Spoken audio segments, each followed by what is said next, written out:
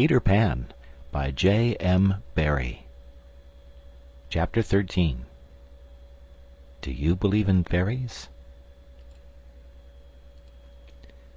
The more quickly this horror is disposed of, the better. The first to emerge from his tree was Curly. He rose out of it into the arms of Secco, who flung him to Smee, who flung him to Starkey, who flung him to Bill Jukes, who flung him to Noodler, and so he was tossed from one to another till he fell at the feet of the black pirate. All the boys were plucked from their trees in this ruthless manner, and several of them were in the air at a time, like bales of goods flung from hand to hand. A different treatment was accorded to Wendy, who came last. With ironical politeness, Hook raised his hat to her, and, offering her his arm, escorted her to the spot where the others were being gagged. He did it with such an air, he was so frightfully distingué, that she was too fascinated to cry out. She was only a little girl.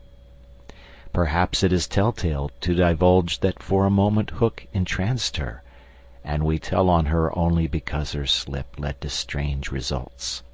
Had she haughtily unhanded him, and we should have loved to write it of her, she would have been hurled through the air like the others, and then Hook would probably not have been present at the tying of the children, and had he not been at the tying, he would not have discovered Slightly's secret, and without the secret he could not presently have made his foul attempt on Peter's life. They were tied to prevent their flying away, doubled up with their knees close to their ears, and for the trussing of them the black pirate had cut a rope into 9 equal pieces. All went well until Slightly's turn came, when he was found to be like those irritating parcels that use up all the string in going round and leave no tags with which to tie a knot. The pirates kicked him in their rage, just as you kick the parcel, though in fairness you should kick the string. And strange to say, it was Hook who told them to belay their violence. His lip was curled with malicious triumph, while his dogs were merely sweating because every time they tried to pack the unhappy lad tight in one part he bulged out in another. Hook's master-mind had gone far beneath Slightly's surface, probing not for effects but for causes, and his exultation showed that he had found them. Slightly, white to the gills, knew that Hook had surprised his secret, which was this, that no boy so blown out could use a tree wherein an average man needs stick. Poor Slightly, most wretched of all the children now, for he was in a panic about Peter, bitterly regretted what he had done. Madly addicted to the drinking of water when he was hot, he had swelled in consequence to his present girth, and instead of reducing himself to fit his tree, he had, unknown to the others, whittled his tree to make it fit him. Sufficient of this, Hook guessed to persuade him that Peter at last lay at his mercy, but no word of the dark design that now formed in these subterranean caverns of his mind crossed his lips. He merely signed that the captives were to be conveyed to the ship, and that he would be alone. How to convey them? Hunched up in their ropes they might indeed be rolled downhill like barrels, but most of the way lay through a morass. Again Hook's genius surmounted difficulties. He indicated that the little house must be used as a conveyance. The children were flung into it. 4 stout pirates raised it on their shoulders, the others fell in behind, and, singing the hateful pirate chorus, the strange procession set off through the wood. I don't know whether any of the children were crying. If so, the singing drowned the sound, but as the little house disappeared in the forest, a brave though tiny jet of smoke issued from its chimney, as if defying Hook. Hook saw it, and it did Peter a bad service. It dried up any trickle of pity for him that may have remained in the pirate's infuriated breast. The first thing he did on finding himself alone in the fast-falling night was to tiptoe to Slightly's tree and make sure that it provided him with a passage. Then for long he remained brooding, his hat of ill omen on the sward, so that any gentle breeze which had arisen might play refreshingly through his hair. Dark as were his thoughts, his blue eyes were as soft as the periwinkle. Intently he listened for any sound from the nether world, but all was as silent below as above. The house under the ground seemed to be but one more empty tenement in the void. Was that boy asleep, or did he stand waiting at the foot of Slightly's tree with his dagger in his hand? There was no way of knowing save by going down. Hook let his cloak slip softly to the ground, and then, biting his lips till a lewd blood stood on them, he stepped into the tree. He was a brave man, but for a moment he had to stop there and wipe his brow, which was dripping like a candle. Then, silently, he let himself go into the unknown. He arrived unmolested at the foot of the shaft, and stood still again, biting at his breath, which had almost left him. As his eyes became accustomed to the dim light, various objects in the home under the trees took shape, but the only one on which his greedy gaze rested, long sought for and found at last, was the great bed. On the bed lay Peter, fast asleep. Unaware of the tragedy being enacted above, Peter had continued, for a little time after the children left, to play gaily on his pipes. No doubt rather a forlorn attempt to prove to himself that he did not care. Then he decided not to take his medicine so as to grieve Wendy. Then he lay down on the bed outside the coverlet to vex her still more, for she had always tucked them inside it, because you never know that you may not grow chilly at the turn of the night. Then he nearly cried, but it struck him how indignant she would be if he laughed instead. So he laughed a haughty laugh, and fell asleep in the middle of it. Sometimes, though not often, he had dreams, and they were more painful than the dreams of other boys. For hours he could not be separated from those dreams, though he wailed piteously in them. They had to do, I think, with the riddle of his existence. At such times it had been Wendy's custom to take him out of bed and sit with him on her lap, soothing him in dear ways of her own invention, and when he grew calmer to put him back to bed before he quite woke up, so that he should not know of the indignity to which she had subjected him. But on this occasion he had fallen at once into a dreamless sleep. One arm dropped over the edge of the bed, one leg was arched, and the unfinished part of his laugh was stranded on his mouth, which was open, showing the little pearls. Thus defenseless, Hook found him. He stood silent at the foot of the tree, looking across the chamber at his enemy. Did no feeling of compassion disturb his somber breast?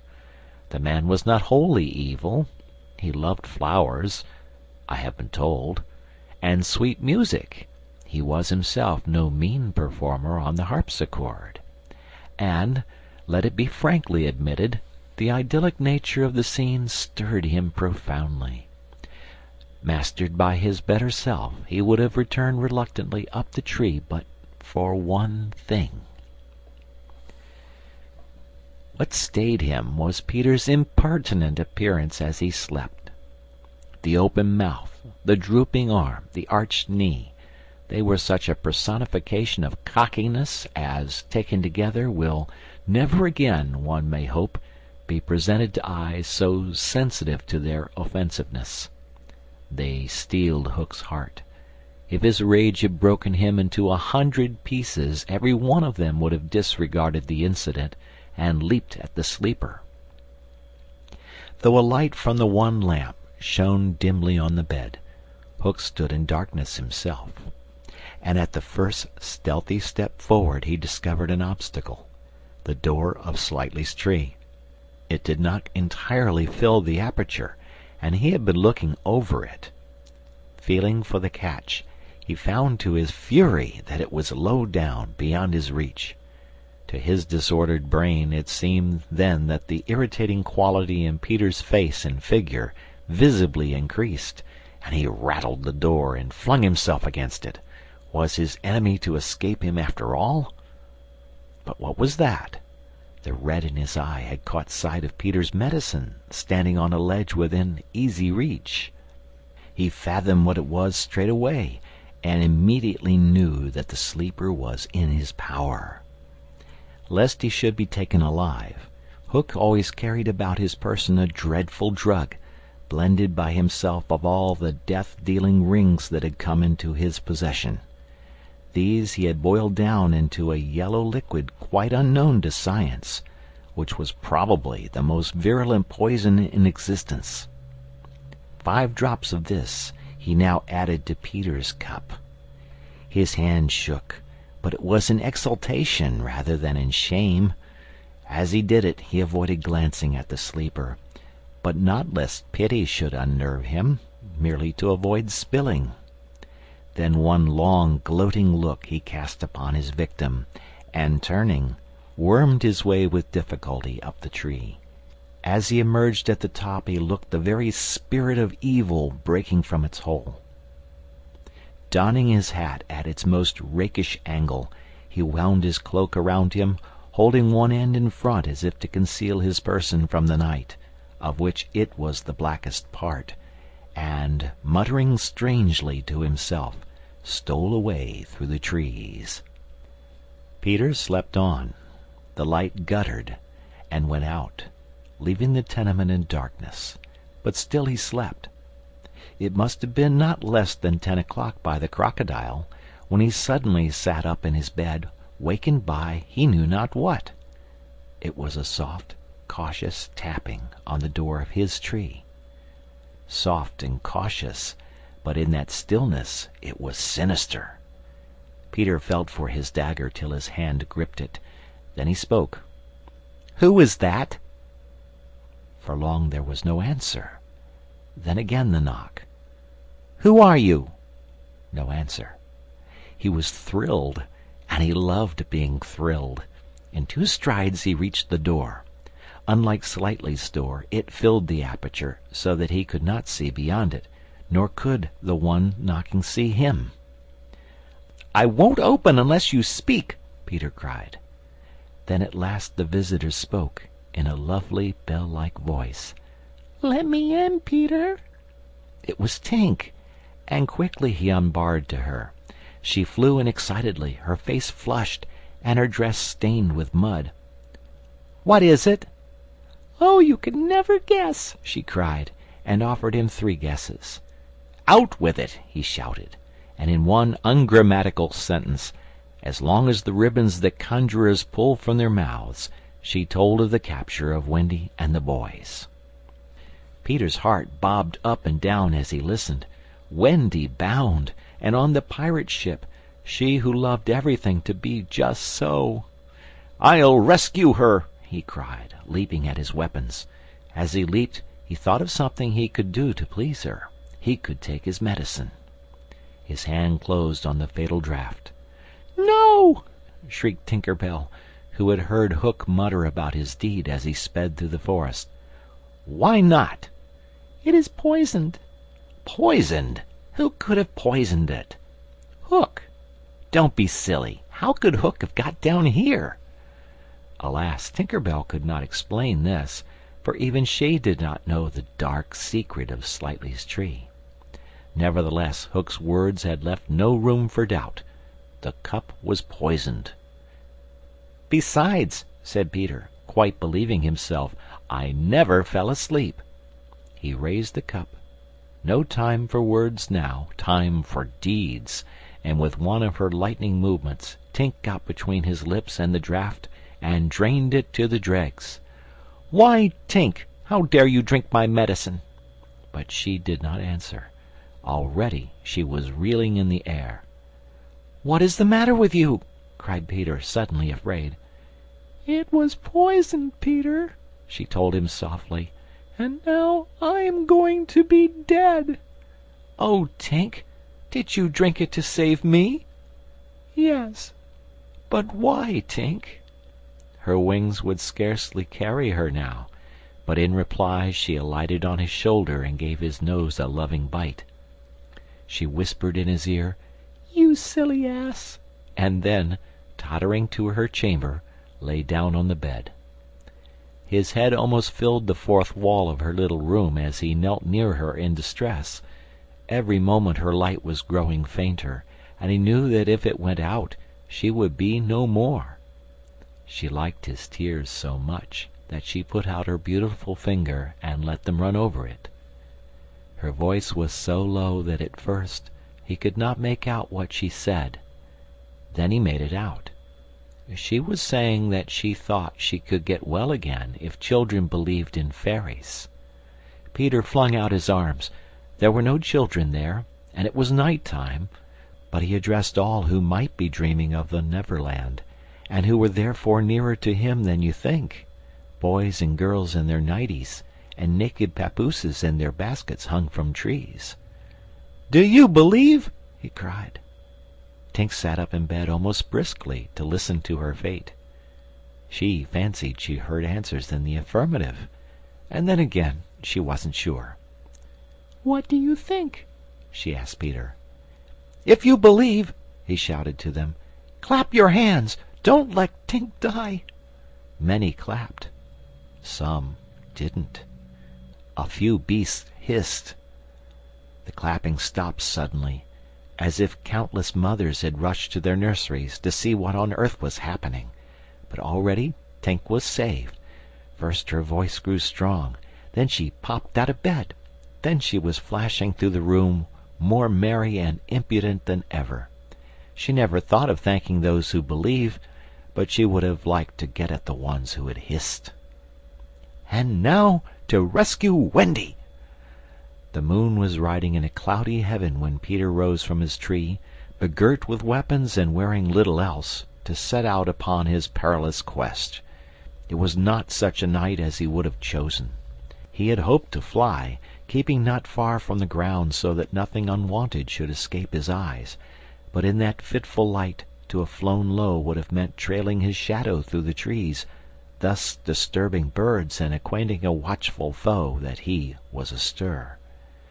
He regretted now that he had given the birds of the island such strange names that they are very wild and difficult of approach.